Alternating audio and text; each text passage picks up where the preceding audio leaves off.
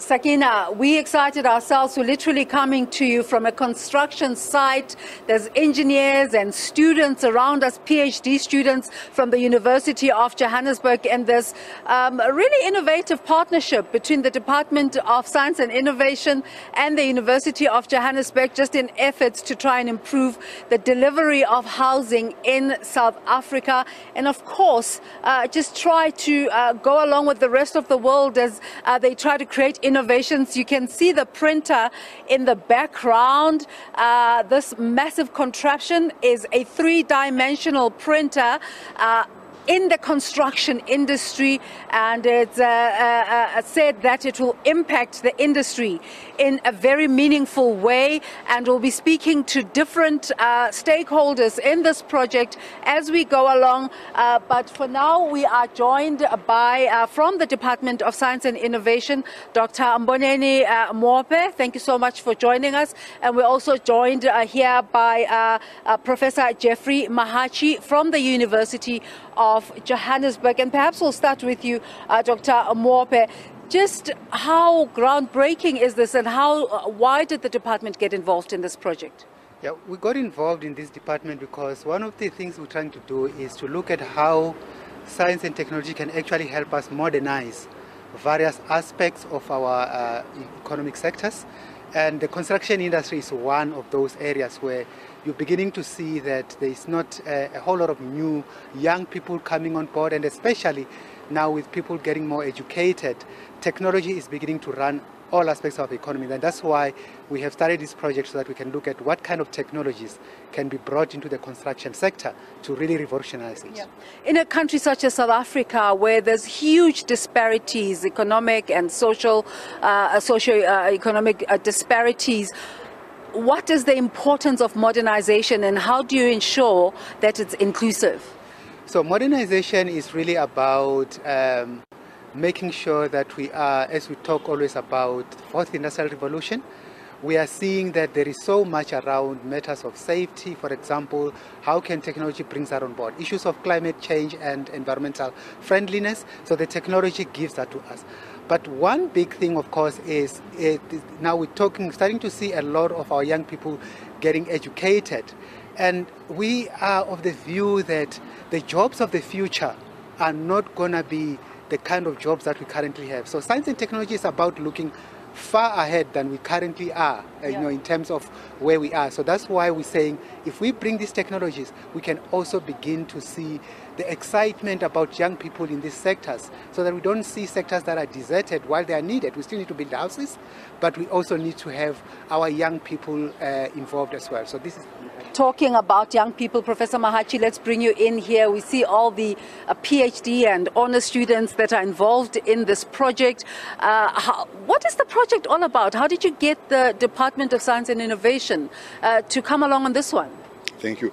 The University of Johannesburg, we are on the cutting edge of promoting the fourth industrial revolution. Right? So one of the projects that we embarked on in partnership with the Department of Science and Innovation is the construction 3D printing. We believe that this technology is going to revolutionize the way in which we deliver houses. We are looking at speed of construction, quality and cost. But in order for us to be able to do so, we want to engage our youngsters to start introducing new ways in which we can actually promote innovation in the built environment. So we've got a couple of students who are actually working on 3D printing, and these students range from the master students, the doctoral students, and in total we've got more than 50 students who are actually working on this construction 3D printing. You're in a division within the UJ called SMAC, Sustainable Materials and Construction Technologies, and I know our viewers want to know more about the printer, and we'll be talking about it and its capabilities and its features as we continue with this broadcast. But for now, let's just talk about that sustainability factor.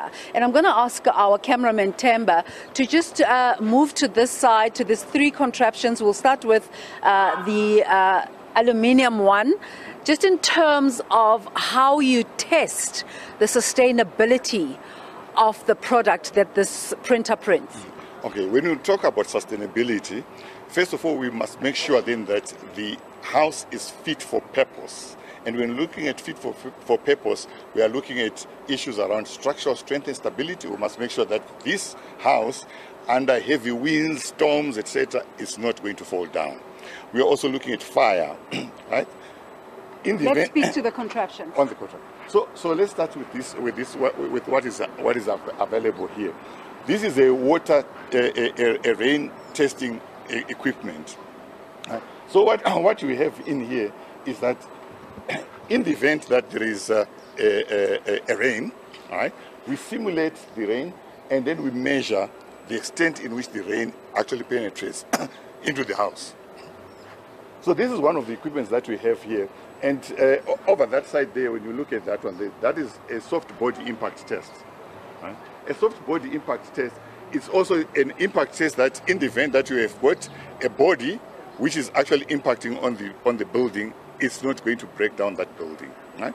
And just behind there, we also have what we call then the hard body impact test. All right, we can't see that one, but you can speak to it. But also a hard body impact test is such that if there's a heavy, big stone is thrown onto the wall, it is not also going to break down the building. So essentially, we've got about 7 tests that we conduct. Right? As I mentioned, there's a fire test. One of those walls that you see behind us there, we are going to put it in the fire lab. Right? So we then test it and make sure then that wall is not going to disintegrate within 30 minutes. Right? So that people are able to evacuate the house in the event that there is fire. So there's fire test, there's structural test, there's rainwater penetration, then there's durability aspects, and then there's thermal and energy performance. We'll talk a little bit more about energy and thermal performance tests when we demonstrate the house later on during the day. Let's bring back in Dr. Mbonene Mope, just in terms of what you hope to achieve with this project, and how do you deal with those overlaps with the Department of Human Settlements?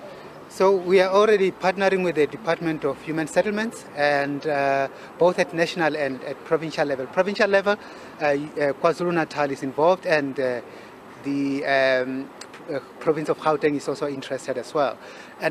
So that's really where those overlaps come in. But what is also important is we're trying to also ensure that government's capability in terms of responding even when there are emergencies. So for example, if you've got a fire or you've got flooding, and you need to move people to temporary housing or permanent housing, but that can be constructed very quickly.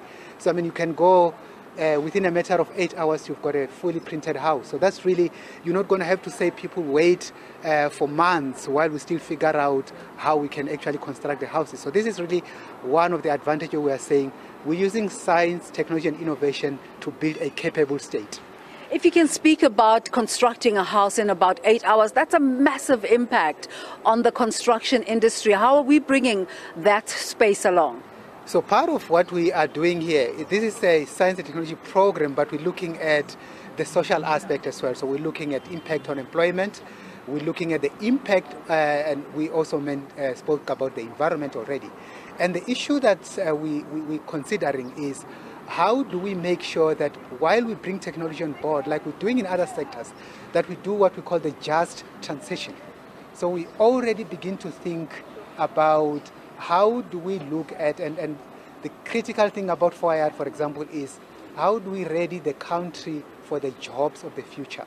Because we are beginning to see the jobs of the olden days, whether it is in mining, we've seen it in the telephone sector, they have disappeared. And so we need to then make sure that we are ready for the jobs of the future, which is why you're seeing a lot of young people around here that we are also sponsoring to study and be ready for this new sector. Professor Mahachi, the academic space is a perfect place to prepare people for the jobs of the future. How are students at the University of Johannesburg being incorporated into this project? Right. The first thing is that we do have students who are studying their honors, and students who are doing their master's and doctoral students. So what we do is then that we identify our students who are still in their honors, we groom them and introduce some of these fourth industrial revolution type of technologies so that they are prepared to work in different aspects of research that are related to innovation and construction. When are we going to get to a place where we originate the projects and they are proudly South African projects, 100%. Oh, this is the beginning of South African projects. If you can actually see most of the work that we are doing here, one, we are actually looking at localization of materials. Right? So the materials that is going to be used for 3D printing will be developed in South Africa and used for construction in South Africa. So the students that are actually working on this, they are working on a variety of materials, from your geopolymers to indigenous materials, all of them which are local for South Africans. So our starting point is we need to be able to utilize local students, we need to be able to utilize local materials, right, and enhance the future through the students. If you can see one of the things that happens on a construction site today, construction sites are associated by being dangerous, dirty, and disgusting.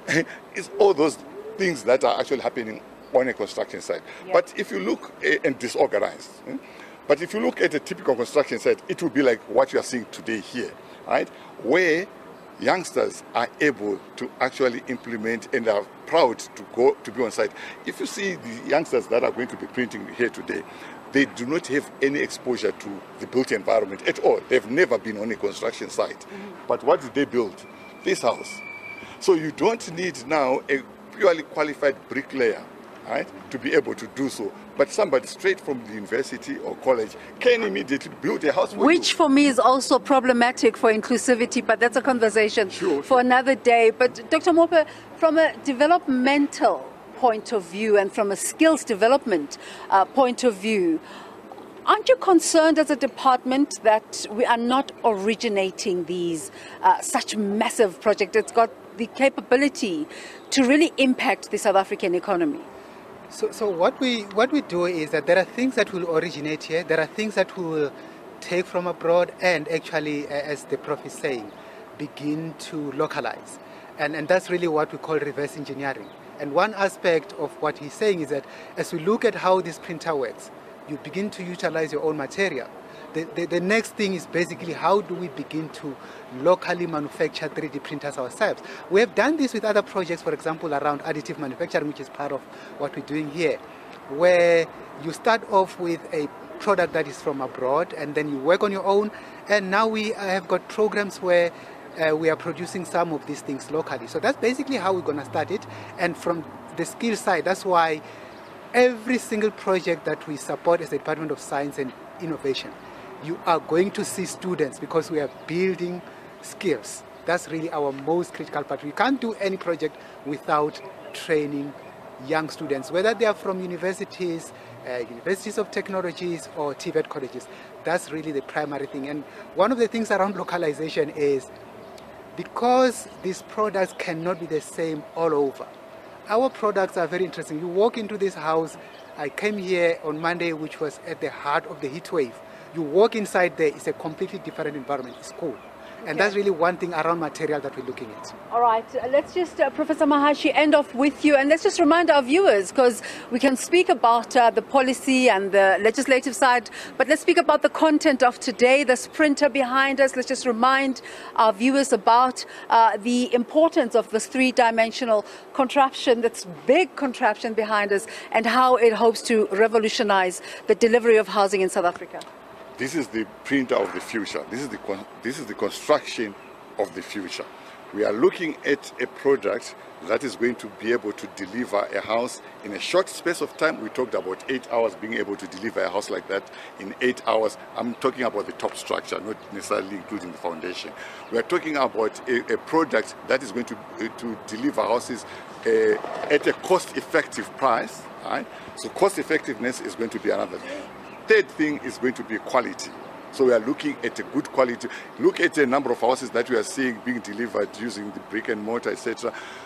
Some of them substandard products, but we are revolutionizing and saying that this machine here is going to provide you with high quality products. And I can imagine the viewer at home is frustrated because we're not demonstrating the process to you, and we will do in later crossings. But you have the printer here on this side and the product, the built-up house through 3D printing. And as we go through these broadcasts, we'll explain the process to our viewers.